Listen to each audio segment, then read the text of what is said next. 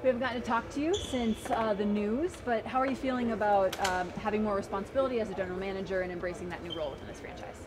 Yeah, I'm excited about it. Been preparing for this ever since I took a front office job with New Orleans in 2013, and great opportunity. Have a great roster, great coach, so I'm raring to go. What are the draft preparations like for you right now?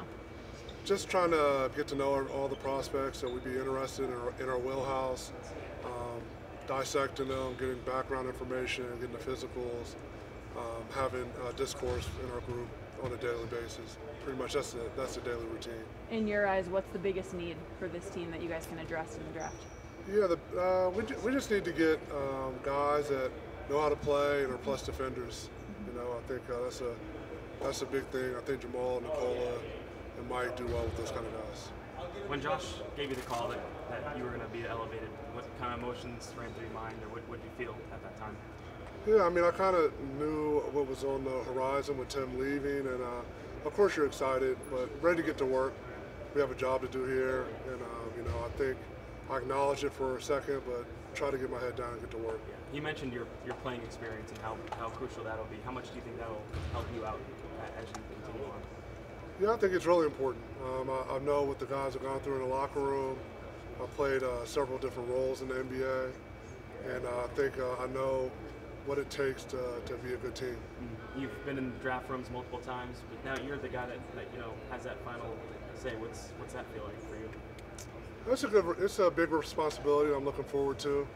You know, oftentimes, you know, you like somebody and maybe the final decision maker goes another way, so it'll be pretty cool to be able to make the call and see how it goes. Calvin, some GMs like to remove themselves from the players as people just because it can be difficult to trade people you know personally. What is your philosophy on sort of viewing players as people or assets? No, you got to view them as people. You got to try to connect with them. There definitely is a business aspect to the NBA that you have to prepare players for. But while you're with us, we're going to get to know each other. We're going to have a good time. We're going to try to have a lot of success. Is that the kind of thing that, having been a player yourself, maybe you feel prepared to have those tough conversations? You know what it's like to be on the other side of the fence. Yeah, I've been traded several times and amnestied, so you know I know how this stuff goes. Cal, did you get a chance to talk with Nikola or Jamal after Tim stepped down and you stepped into the big chair? If so, what was kind of their reaction to all this? You know, both of them were pretty chill guys. You know, kind of surprised about Tim a little bit, but understood. You know, had a great opportunity he had to go for, but kind of business as usual. I think both of them are comfortable with me and the vision I have for the team. How much importance and how much role do you think you have in establishing and continuing the culture that has been developed here? Yeah, I think it's going to be very important. You know, Tim did such a great job of building it up, and Coach Malone and the players that have been here for a long time. And we're going to try to foster the same kind of family-friendly atmosphere and make the players comfortable so they can perform at their highest level. How ready did you feel? I mean, you learned under Arturas, you learned under Tim, you learned under some guys that are now leading organizations. How ready did you feel when that call was made? Yeah, I feel ready. Yeah. You know, I've been preparing for this since 2008, 2009 when I played. So I'm ready for the challenge and ready for the expectations that'll be laid out in front of us. With you guys at 21, do you look to move up? Do you look to move back? Is everything kind of on the table there with that pick? Thanks for answering for me, Harrison. Giving you some options. We'll look to move up. We'll look to move back. We might pick. We might trade it. Like, you know, maybe acquire another pick. I didn't say that. Who knows? In terms of your philosophy of team building, how much will you guys rely on the draft versus being aggressive in the trade market and looking at players who are available? Yeah, I think overall in general, it'll just be more of a trying to identify unique archetypes, and you know, whether through the draft or free agency, or maybe internationally free agency like with Facu. You know, get guys on our team that we feel like are helping, or different, or hard to get. You don't want to say pressure, but is there a priority to maximize the window that the core guys that you've got under contract now and they're going to have maxed out to with Nikola and Jokic and that core that's been established? Take advantage of their prime. Definitely. I mean, we talk about Nikola, guy MVP in the league. I'm the steward, along with Josh and Mr. K, of his peak years. Like, you want to optimize those, you want to take advantage of those. And don't feel the pressure. I'm excited for the opportunity. I want to be able to help him the way he's helped our organization and everybody in it.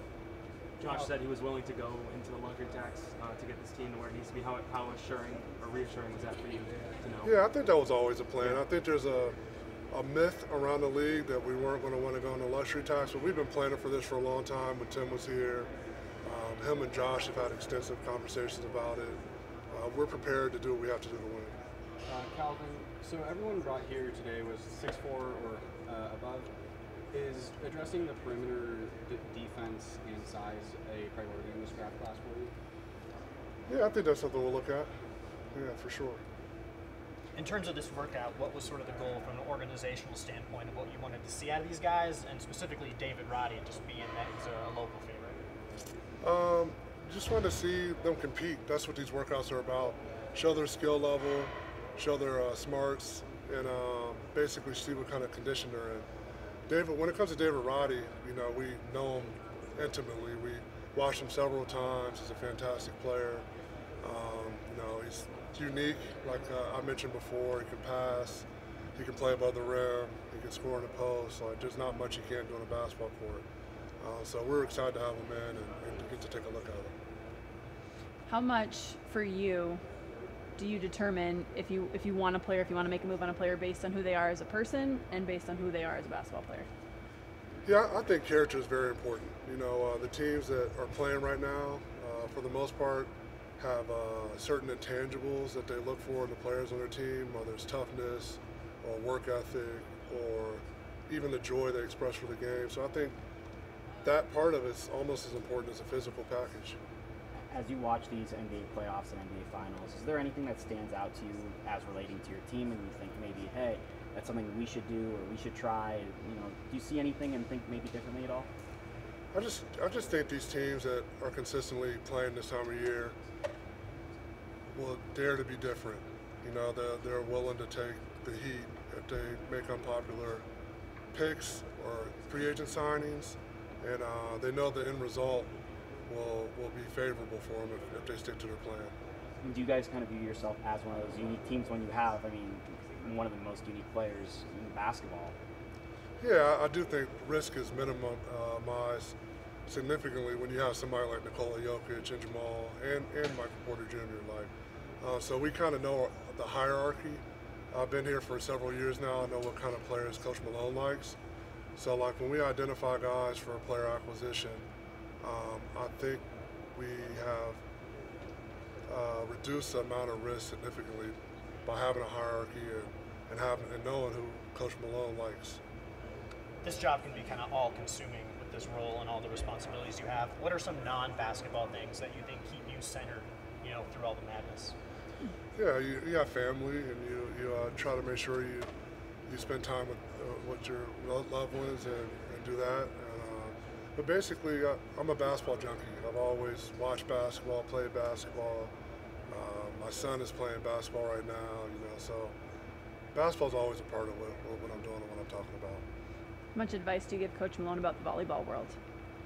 Well, he has a pretty good volleyball player in his house. That's his wife, Jocelyn. So I don't know what advice I can offer him. Thanks everybody. Good. Thanks, Calvin. Hey, congrats, man.